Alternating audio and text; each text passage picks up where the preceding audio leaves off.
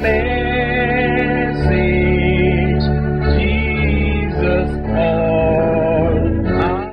Good afternoon, everybody. You're about to watch Deeper Life Bible Church program, The Moment of Transformation. Today, by the grace of the Lord, we shall listen to our pastor, General Superintendent, Pastor W.F. Kumuyi. You are going to be blessed. It is my wish that you call your family to come and listen to you, as our pastor is blessing you with his holiness message. Remain blessed. Day of a glorious future. The first day of a glorious future. There is a kind of a division between the past and the future. The past has ended already, and today is the first day of the rest of your life. And it happens to be the first day of the month and the first day of the week and the day of light. And the Lord is telling us this unique and special day, something is about to break forth in your life. And something is about to happen, and it is going to take effect in our lives in Jesus' name. You want to look at Exodus chapter 40. Exodus chapter 40, I'm reading from verse 1. It says, "And the Lord spake unto Moses, saying, On the first day of the first month shalt thou set up the tabernacle of the tent of the congregation." It says on the first day of the first month. There's something peculiar. The children of Israel, they have come out of captivity already. I'm just assuring you that you have come out of captivity. This new year, there'll be no bondage. This new year, there's no imprisonment. And this new year, all the calamities of the past, all those things have flown away, have gone away with the Red Sea behind us in Jesus' name. And here we come to a new territory. Here we come to a new day. Here we come to a new week, a new month. And a new year, the first day of the first month, you read in that verse 2. And he said, "You will set up the tabernacle of the tent of the congregation." Then it says, "And thou shalt put therein the ark of the testimony, and cover the ark with the veil." It's telling us that this year, the centrality of the ark of the covenant will be the important thing in our lives in Jesus' name. Maybe you don't understand the history of the ark of the covenant and the things the ark of the covenant did. Just the presence of that ark in the temple of those Ashdodites that had captured the ark of the Lord. And then Dagon was there representing Satan and dragon. That Dagon fell all by itself. I'm saying that all the powers of darkness are going to fall this year. Whether we're there to pray or not, just the presence of the Ark of the Covenant and the presence of the Lord Jesus Christ in your heart, in your soul, in your spirit, in your family, in your life, all the powers of darkness, they're going to bow, they're going to be broken this year in Jesus' name. The centrality of the Ark of the Covenant that the Lord is talking to us about on this first day of the new year, that the Lord is saying, this is going to be the presence of the Almighty God in your life. And then he says in verse 4, "And thou shalt bring in the table, and set in order the things that are to be set in order upon it." You find those words, set in order, set in order, set in order, a few times over there. That means that everything that's in disarray in your life, disorganized in your life, this is the year of setting things in order. All the things that brought confusion, disorganization in your life, and then this one is there and that one ought not to be there. I can't understand this, I can't understand that. There's confusion there, there's confusion there. The Lord is about from this day to set something in order in your life in Jesus' name. And you know, every time the Lord will be making midway correction, midway reorganization, that maybe when you're asleep and when this is happening, that's happening, the Lord sets everything in order in your life. And you just say that this year is different. It's like all the disorderliness, disorganization, or disarray, everything is just set in order this year in your personal life in Jesus' name. I can't understand this, my child. I can't understand that, my child. I can't understand this other one. Even about my husband, about my wife. Why is this confusion always there? Just wait a minute. This is the day of setting everything in order. you know, in your husband's life, in your wife's life, in your children's and your parents' life, in the whole family, and then in our church. I can't understand. I'm hearing this about that. I'm hearing this about that. Where do we begin to set things in order? The Almighty God himself will set everything in order in the body of Christ in this church in Jesus' name. Then he says, thou shalt bring in the candlestick and light the lamps thereof. There is light this year. All darkness, everything is going, and the light of the Lord will shine in our hearts, in our lives, in Jesus' name. Look at verse 25. And he lighted the lamps before the Lord, as the Lord commanded Moses. Moses represents all the ministers of the Lord, all the ministers and preachers of the gospel in our church. And through our ministers and preachers and pastors, we're going to have the light of the gospel. There's going to be illumination in Jesus' name. There's going to be revelation in Jesus' name. There's going to be inspiration to you. As you look at the ministers this year, you'll wonder, I had that minister before, I had that preacher before, but things are different now because there's light coming. There's light coming into all our ministers, and they're going to have illumination, they're going to have inspiration, they're going to have revelation they never had before in Jesus' name. And then it tells us in verse 34, it says, then a cloud covered the tent of the congregation, and the glory of the Lord filled the tabernacle. It's the year of glory. I said it's the year of glory. It's going to be a glorious year in Jesus' name. But remember the beginning. It is from the first day of the first month of the year that the Lord said you set all that up. And if you put the ark of the Lord in its central place, then every other thing will come into place, and there's going to be the setting in order, and then there's going to be the glory of the Lord that fills the church of the living God. Look at the final verse there in verse 38. It says, for the cloud of the Lord was upon the tabernacle by day, and the fire was on it by night. And then it says, in the sight of all the house of Israel throughout, tell me the rest, all their journeys. That is, as a journey from January to February, from February to March, and then all through to December, all through this year, your journey is going to be the fire of the Holy Ghost. And it's going to be the cloud of protection. And everything is going to be set in order, because we started the chapter by the first day of the first month of the year. And because of this peculiarity, that's what we're looking at this day. And we're looking at the first day of a glorious future. The future is going to be glorious. The future is going to be filled with the glory of God. You saw it right there. And that's why I'm talking about three kinds of days that represents today. Number one, a prophetic day. Today is a prophetic day. It doesn't always come like this, that you have a prophetic day, but the Lord is telling you that this is unique, and this is special, and this is spectacular. It is a prophetic day. Number two, it is a preparatory day. That is, I'm looking at the future. I'm looking at the rest of the whole year, and I'm saying that whatever decision I take today, and whatever determination you make today, whatever you're saying, oh, today, this is my desire, this is where I'm going. Then you look at the whole year ahead of you. It's a preparatory day for something ahead. Number three, it is a peculiar day. Number one, a prophetic day. Number two, a preparatory day. And then number three, a peculiar day. Come back to number one again. It's a prophetic day for a great future. A prophetic day for what kind of future?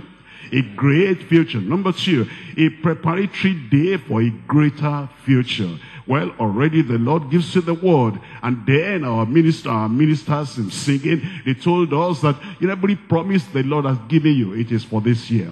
Every prophecy that the Lord has given you, it is for this year. And we're saying that you need to prepare for something greater than you ever imagined in your life. If you had a small vision, broaden it. If you have a little dream, expand it, because it's going to be greater than you thought. This year is going to be greater and broader and deeper and higher than you ever prayed about or ever thought about your life, in Jesus' name.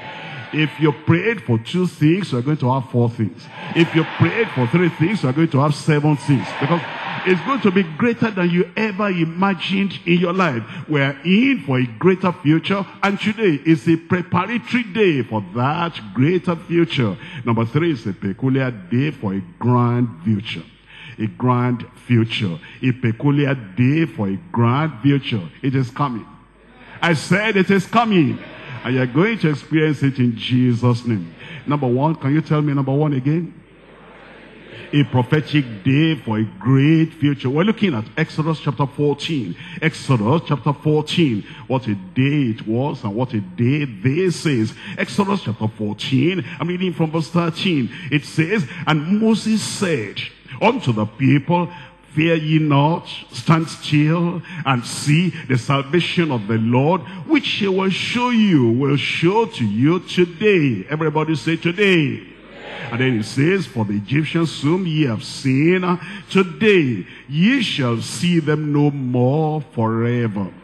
You see, these children of Israel, every time they saw an Egyptian, they saw an oppressor. Every time they saw an Egyptian, they saw a captor. Every time they saw an Egyptian, they saw a taskmaster. Every time they saw an Egyptian, they saw somebody holding the whip, tormenting their lives, harassing their lives. They saw somebody that, they were helpless. There was no way they could get out of the hand of the Egyptians. But all of a sudden, somebody came to town and said, told Pharaoh, let my son go so that he may go to worship me. And you know the story, how Pharaoh began to say, how can that be? I will not let them go because they are my captives and they are my slaves forever and ever. Eventually, after a series of miracles, then he said, okay, you can go. But all of a sudden, he said, what came on me that I allowed those people to go? And at this time now, they were hedging between two mountains. And then in front of them was the Red Sea that they couldn't swim over because we're talking about millions of people. And then behind them, you have the Egyptian army running after them saying, we got you, we're taking you back to where you came from. Somebody wants to take you back to all those harassments of last year. It will not happen.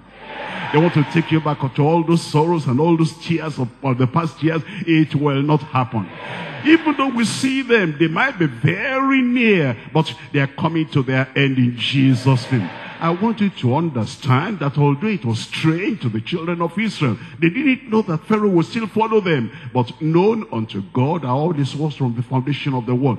God knew that Pharaoh will come. He knew that the Egyptians will come. He knew that the army of Egypt will come after them. He knew before they got to the borders of those of the land, he knew that the mountain will be there. He knew that the mountain will be there. He knew that the Red Sea will be before them. He knew that they will be hedged in between the mountains and the sea and the Egyptian army. Nothing takes God by surprise. I said nothing takes God by surprise. And so he knew what he was going to do. And then Moses said, don't fear. And I come to tell you on this first day of the first month of this new year, there's nothing for you to fear. Because it says today, this special day and this unique day and this peculiar day, that the Egyptians that you see today, you will see them no more forever in Jesus' name. Well, you know the story, to cut a long story short. Before the end of the chapter, all those enemies, we cannot see them anymore. And before the end of this chapter in your life, because there's a new chapter in your life. Give me a good amen. And there's a new phase in your life. Before this new chapter of your life, before this new phase of your life, all those Egyptian armies you used to fear, they used to bring in your heart. You'll see them no more in Jesus' name. Look at verse 31. It says in verse 31, and Israel saw that great work which the Lord did upon the Egyptians. And the people feared the Lord and believed the Lord and his servant Moses. They saw the great work of the Lord. You will see the great work of the Lord. Did I tell you that this day for you is a prophetic day? And it's a prophetic day for a great future ahead of you. In Joshua chapter 3, I'm reading from verse 7. Joshua chapter 3, we're looking at verse 7 there. A prophetic day that the Lord is speaking some prophetic word into your life. And the Lord is saying, every prophecy you receive today is not just for today, it's for this week, it's for this month, it's for this year, it's for your future, it's for the rest of your life. And the Lord is going to do everything he's saying to you today in Jesus' name. Joshua chapter 3, I'm reading from verse 7. And the Lord said unto Joshua, Joshua is gone, I'm the one here now. And the Lord said unto me, and the Lord said, you know, the people have gone. When you read the names of these people, you put your name there. I said you put your name there. Why will God be talking to Joshua now, today, when Joshua is already in heaven, and when Joshua is no more fighting any battle, when Joshua is no more being confronted by those Canaanites? You are the one on the battlefield today. And what the Lord told Joshua at that time, who is he talking to today? It's you. So you put your name there. And the Lord said unto, who is this now? Tell me out loud. And the Lord said unto you now, this day will I begin to magnify you in the sight of all Israel. It's a prophetic word for the prophetic day that is saying, it's telling you that the future is going to be greater than you ever thought. Because the Lord said, this day will I begin to magnify you in the sight of all Israel, that they may know that as I was with Moses, so will I be with you. I receive that. I said I receive that. It is mine, it is yours in Jesus' name. The Lord is giving us a prophetic word for today because it's a special day, unique day, and a peculiar day. And the Lord says from this very day, you'll see it when you begin to pray after this message, because something is going to happen to you.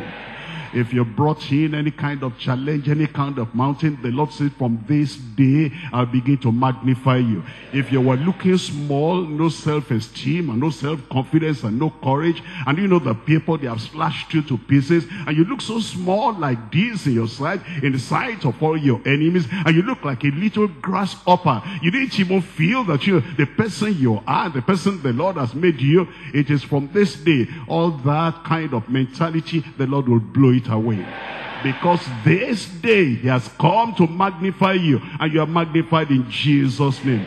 And your life is not going to be revolving around what the Canaanites said, what the Jebusites said, and what the Hivites said. It's going to be based on what the Almighty God is saying in your life from today in Jesus' name. Magnify, magnify. Have you ever seen magnifying glass? That little thing will put that glass there, and when you look at it, the thing is bigger than you ever thought. It's more than double, more than triple, more than quadruple of what it was, because there's a magnifying glass, and God is holding a magnifying glass over your life.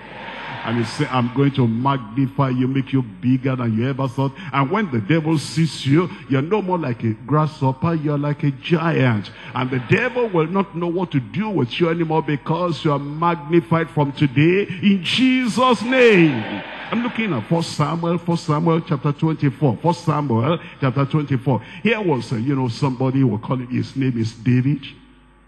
Was running about, and then eventually something happened that he met his enemy. And when he met his enemy, well, he should have killed him, but he didn't kill him. And so eventually he spoke out, and then the enemy, that is Saul, began to say, is that your voice, my son? Who is he talking that I'm hearing? Look at 1 Samuel chapter 24, a prophetic day for a great future. Even your enemies will realize you have a great future, and they will not be able to cancel or detract from any of that greatness that is coming upon your life in Jesus' name. In 1 Samuel chapter 24, I'm reading from verse 16. And it came to pass, when David had made an end of speaking these words unto Saul, that Saul said, is this thy voice, my son David? And Saul lifted up his voice and tell me out loud. This year we're not going to wait for the enemy. The enemy will weep because of us. When they see the magnitude of what you become and the greatness of what you become, and then they say, in spite of everything